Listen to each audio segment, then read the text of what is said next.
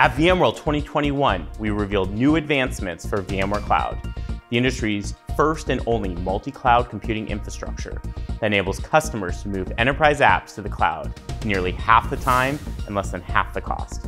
We also announced new innovations for our VMware Tanzu portfolio, helping customers enable app management and operation at scale, while giving developers the autonomy they need to build and deploy apps on any cloud. Here are two key highlights from the Tanzu news.